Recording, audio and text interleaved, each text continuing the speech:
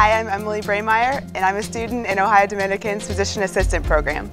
I had a great opportunity recently to go on a medical mission trip to Haiti.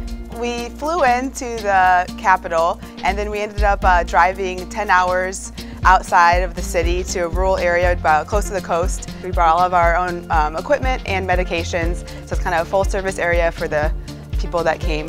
The clinics were always full of people every day.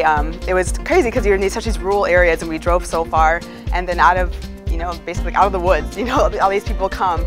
We would do a physical exam, and if there were simple procedures, if there were abscesses or cuts, we did lots of suturing and that kind of thing.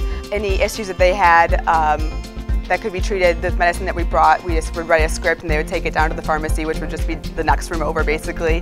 When we're practicing in the classroom, you're practicing on other students like myself, and for the most part are healthy, and so you see a lot of normal, but it's really cool to listen like, oh, this is what a murmur sounds like, oh, this is, and so it's kind of like you hear it for the first time and it's like clicking with what the textbook describes it as and what you actually hear.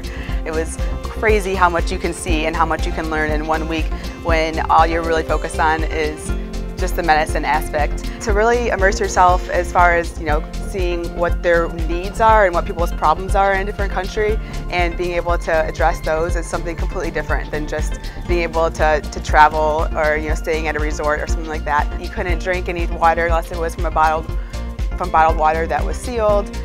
Going to the bathroom was a challenge. Everything was a challenge.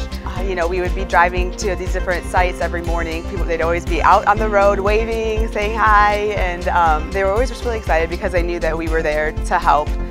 You realize that health is important to people no matter where they live, what resources they have, what they believe in. It doesn't matter. Health is something that really is so valuable to so many people, and they're willing to do whatever it takes to have somebody give them treatment and to help them with that. It's just like, wow, I can't even speak to you in your own language, but I understand.